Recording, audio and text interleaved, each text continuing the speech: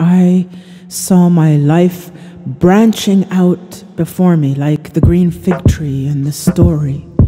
From the tip of every branch like a fat purple fig, a wonderful future beckoned and winked. One fig was a husband and a happy home and children, and another fig was a famous poet.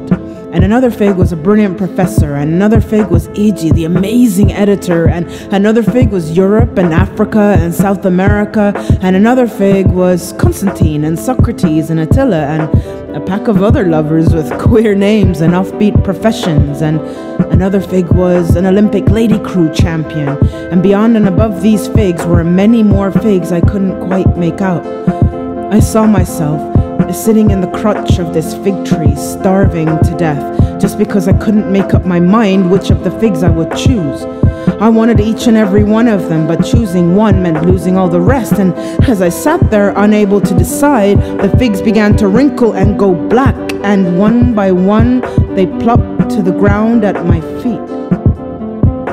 I saw my life branching out before me like the green fig tree in the story. From the tip of every branch like a fat purple fig, a wonderful future beckoned and winked. One fig was a husband and a happy home and children, and another fig was a famous poet, and another fig was a brilliant professor, and another fig was E.G., the amazing editor, and another fig was Europe and Africa and South America, and another fig was Constantine and Socrates and Attila, and a pack of other lovers with queer names and offbeat professions, and another fig was an Olympic lady crew champion.